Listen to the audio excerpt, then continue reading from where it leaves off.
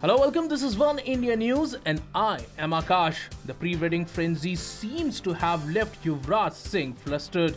The dashing left-hander, who is getting married to actress and model Hazel Keech on November 30th in Chandigarh, arrived at the Parliament House in New Delhi with his mother to extend invitation to Indian Prime Minister Narendra Modi.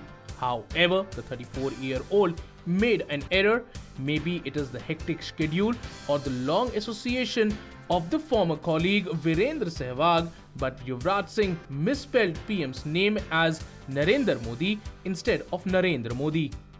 The wedding itself is expected to be a low-key affair. The Indian and the English cricket team are expected to attend the function at the team hotel on November 29th. Yuvraj and Hazel's friend and relatives are also putting up at the same hotel where the teams are staying. Well, that's all for now, but for more news and updates, subscribe to our YouTube channel and please don't forget to like and share this video.